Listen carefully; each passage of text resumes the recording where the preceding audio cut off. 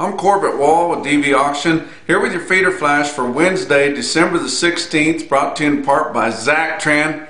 Bovine respiratory disease steals pounds, Zactran pounds back.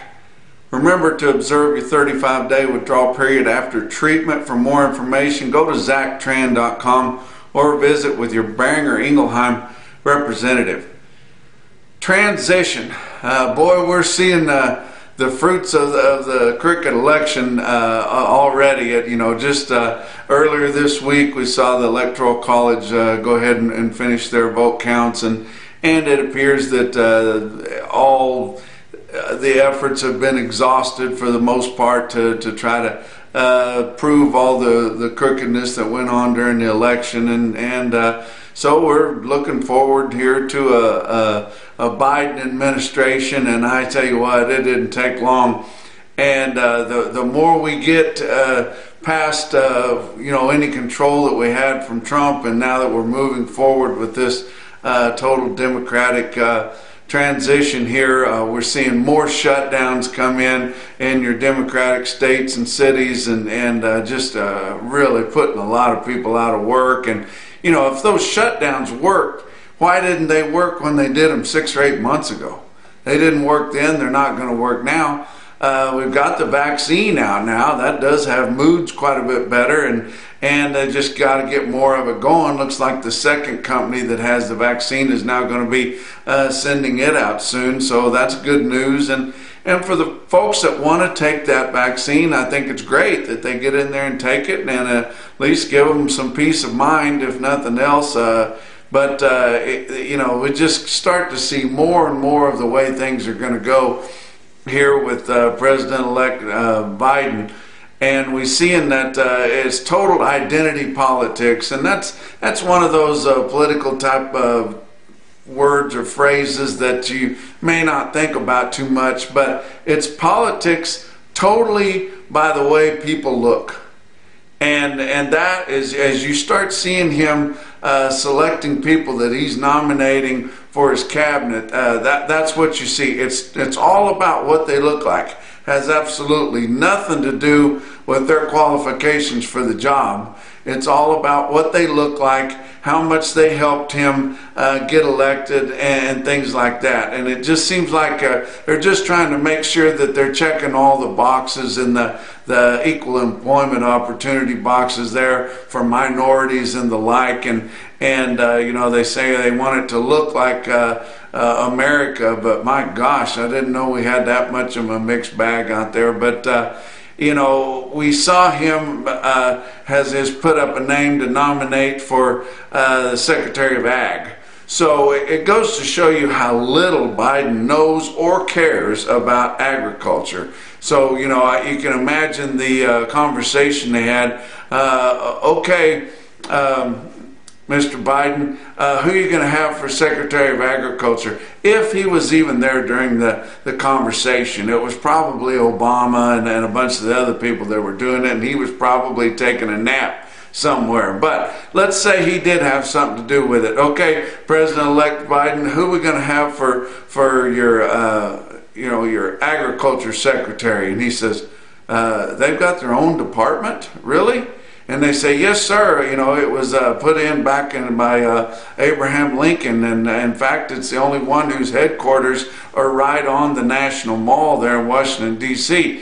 And he says, agriculture. Well, who did Obama have? Tom Vilsack. Okay, we'll just put him in there. And you could tell that they didn't think too much about what they were going to put in there, because Tom Vilsack is a white male. And they're going through, and as they're trying to find these different people, they're trying to find oddballs and jackpot type individuals to put in there. And they said, well, Mr. Vilsack, he's not crippled, he's not bad-eyed, not parrot-mouthed, not pigeon-toed, not frozen-eared, not bobtailed, and not prolapsed. Well, I can't think of anybody else to put in there, so just go ahead and put him in there. It's just ridiculous. I think Obama would approve of that. And then late on Tuesday, we found out that he's got Mayor Pete in as transportation secretary. Now, what did him being elected mayor of a moderate-sized city qualify him to be the transportation secretary? You know, and then again, he was lucky to get in there. He's a white male, but I guess he could qualify as a... But what else is going on? You know, just as you're watching stuff now after we've lost the election and going through it, you know, you just kind of got to keep a barf bag close by your chair when you're watching the news and thing that's going on. You know, it's hard to watch the news. I hadn't watched Fox News now for about a month, but still kind of curious about the news. And your mainstream news is so biased that, and you know that you can't watch it. So starting to trickle back in and watch some of this news. But you know, even in the ag sector, everything is so crooked anymore. It just seems like corruption is everywhere. You know, we used to say about the sale barns, somebody'd say, I don't know about this. I'm not sure if these bred cows I got are P3s or not, you know, and somebody would say, you think there might be something crooked going on around these sale barns? No way. I think the sale barns are the most honest place in the world somebody could do business now. And if something happens to you in there, it's probably because you weren't paying close enough attention or didn't know. But, you know, even in the ag news, we see that the NCBA has given their inaugural Top Hand Award to Senator Pat Roberts. Senator Pat Roberts, he's the chairman of the Senate Ag Committee. He's the one that stonewalled any debate or vote or consideration or anything that had to do with your minimum negotiated cash requirement bills that were put up, seconded, signed on by numerous senators everywhere. It was supported by a large contingency of your grassroots cattlemen's organizations, but not NCBA, no, because your packers don't want it. And your packer buddies, their sweetheart buddies, their partners in the corporate feedlots, they didn't want them either because they don't want people getting a peek at their sweetheart deals.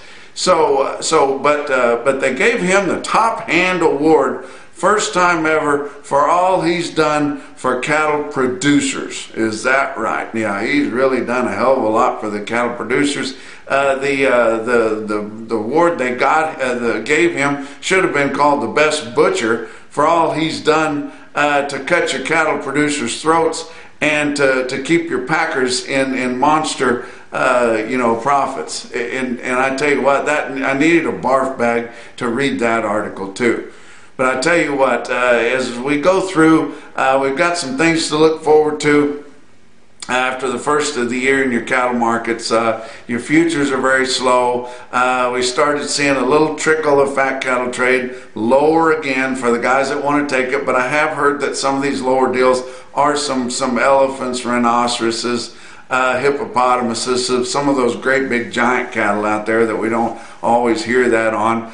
Your packers have stopped the bleeding on your cutout values, which I assumed would happen pretty soon. But let's go ahead and talk about your board on Tuesday. December live cattle futures down 50 cents at 108.60. February down 22 cents at 112.87. Going out from there, and they were down a quarter to an up a quarter, and not much trade going on, and not much open interest there. January feeder cattle up 7 cents at 140.10. And tell you what, they're keeping those feeder cattle futures up there at a big premium to what our index levels are right now, and I think they're expecting these feeder cattle to be quite a bit higher in our first sales right after the first of the year too.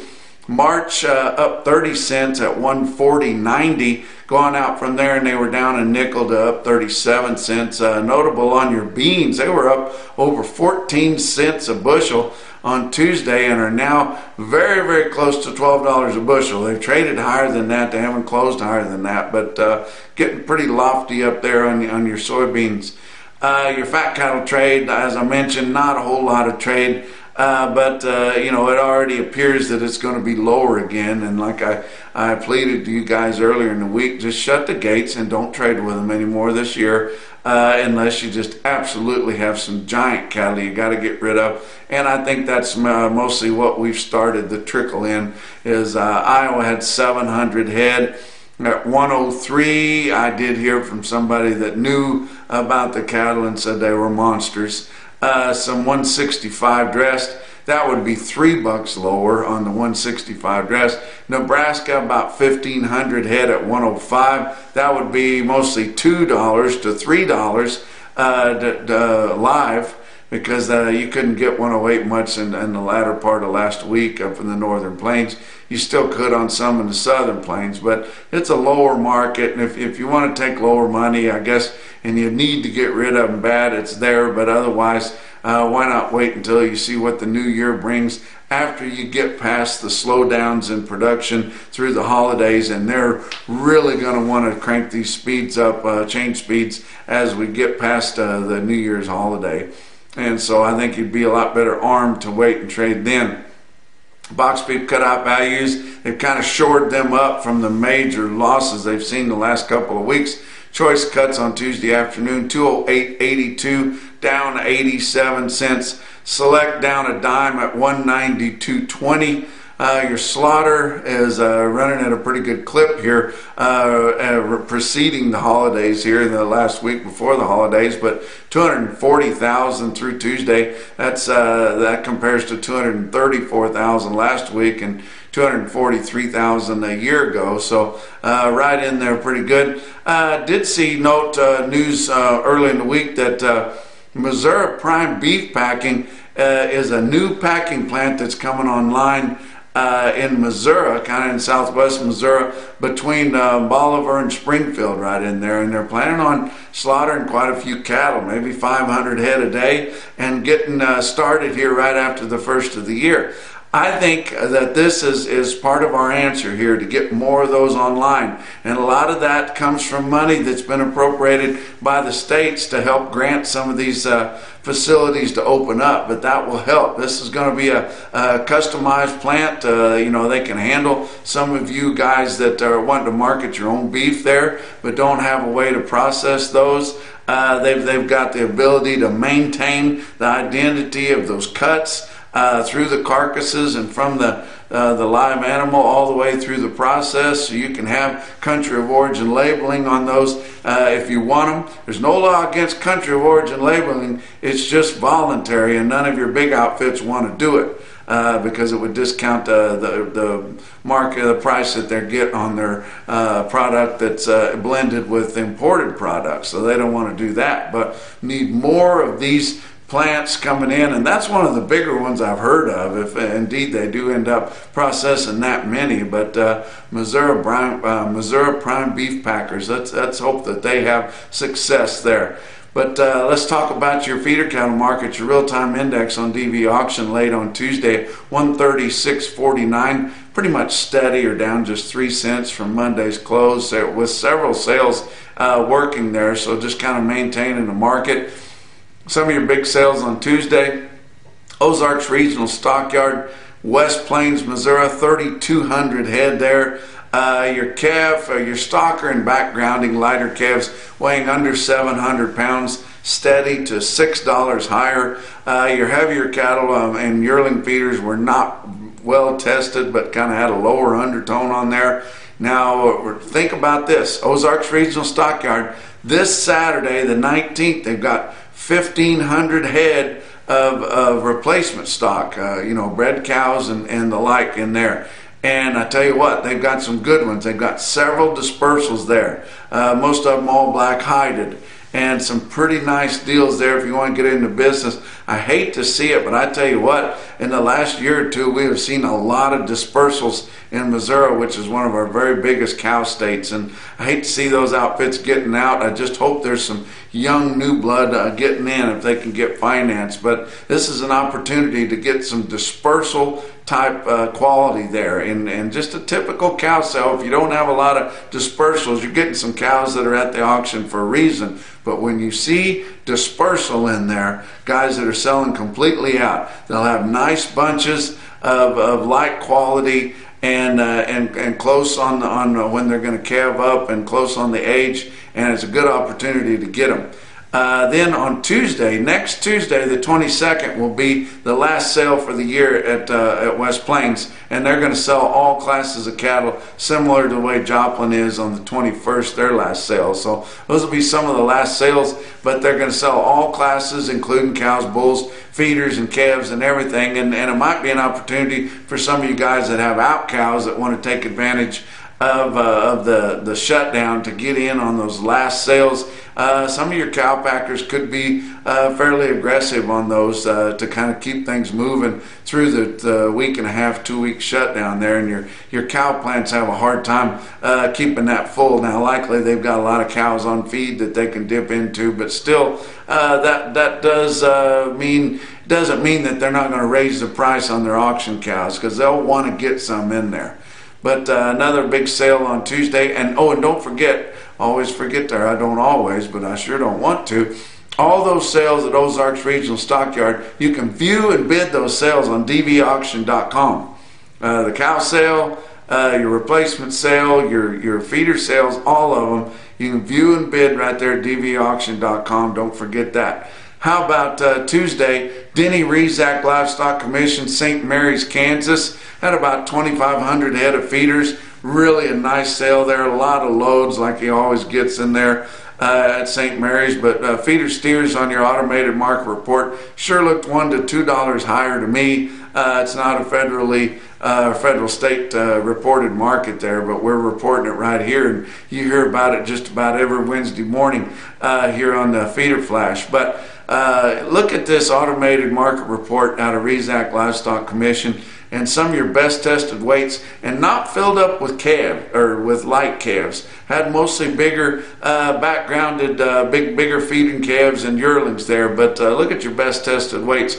442 head of the 7-weight steers averaged 769 at 134.95. That'd be over $1 higher. 482 head of the 8-weight steers at St. Mary's averaged 866 at 136.75. That was up about $1.33 there. And then on your 9-weight steers, 368 head of those averaging $9.38 on the average, with a weighted average price of $130.99 or $131. And that was actually down a couple of bucks, but I remember last week on your 9-weight steers out of Rezac, they had an average weight of just over 900 pounds. So, but a good sale there at Rezac Livestock Commission, including the stick-out sale I saw from there. 54 head, 888 pound steers at 143.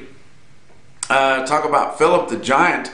They had a good sale on Tuesday. I pulled this report. I think they were likely still selling, but when I pulled this report, they'd sold a little over 3,200 head there, but having a good sale there. And I pulled out this automated report from Philip. I'll talk about some of the top quotes there, and they did have mostly lighter calves there, but kind of a good representation of the northern plains there this time of year. 322 head of 4-weight steers averaged 453 with a weighted average price of $195.71. Helped a lot by a one big string there. 123 head, 459 pound steers off one deal, $203.50. And there's been a lot of over $2, but it's mostly in your 3 weights and your light 4s to be averaging over 4.5 at $203.50. That's a pretty strong quote there. How about 515 head of the 5-weight steers averaging 553 at 173.14? And then almost 750 head of 6-weight steers out of Phillips, South Dakota, average 655 at 155.73, and that's on all of them, guys, not just hand-picked deals. Couple more top quotes there. Miles City, Montana, Miles City Livestock Commission. Man, they had a good sale, and it's high quotes on some calves, including this one, 78 head, 546 pound steers, so weighing just almost 5.5 at 176. But the top quote that I saw on Tuesday in your Zactran top quote for the day, come out of Lolly Brothers Livestock Market, Macon, Missouri. Longtime DV auction customer there, including their exotic sales, their horse sales. But they had 70 head, 748-pound steer calves, and Macon, Missouri bring 147.75. And that's your feeder flash for Wednesday.